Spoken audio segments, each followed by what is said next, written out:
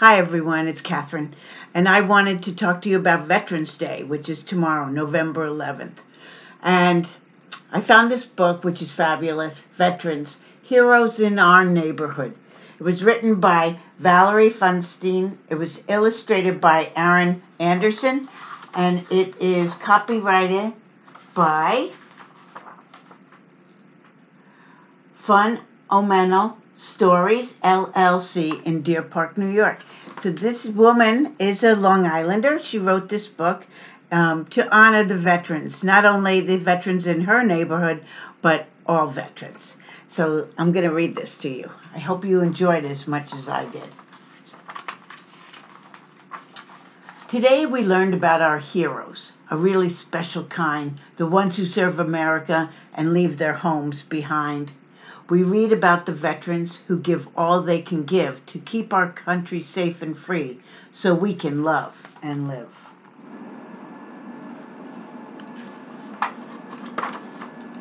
Our teacher asked us each to name a veteran we knew. She said, "Now you may be surprised. It won't be hard to do." So after school, I asked my dad. He had amazing news. These heroes live right in our town. So many. Who could choose?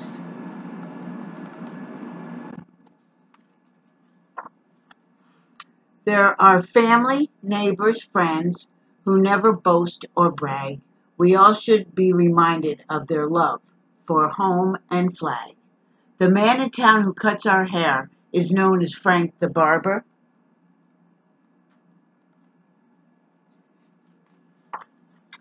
But not too many know he was a sailor at Pearl Harbor. That wasn't easy. The butcher at the grocery store who cuts the meat for stew was once a paratrooper. Wow.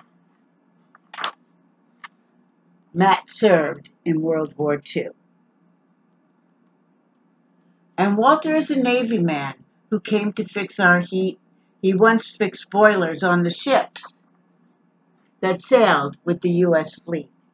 This is a carrier, and my brother Frank was on a carrier during the Vietnam War. Our neighbor Jacqueline is a nurse who wears a uniform. She cared for wounded soldiers when she served in Desert Storm. My niece Nikki's a nurse and in the Army, captain. Ernie is a firefighter. We knew that he was brave, and yet we never knew about the Air Force time he gave. He's a person who serves all the time. And Edna, our librarian, had a son named John. He died while training for Iraq. Now, she's a gold star mom. Our mailman is a volunteer who trains each year to serve.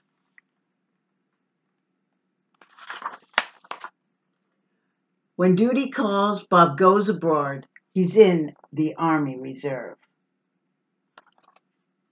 And Manny is a proud Marine who did a corporal's part. He was wounded overseas and wears a Purple Heart. We celebrate our Veterans Day, the 11th of November. We show our patriotic pride and promise to remember. Our heroes' headstones wear the flag from coast to coast in May. It's how we honor those we've lost and mark Memorial Day.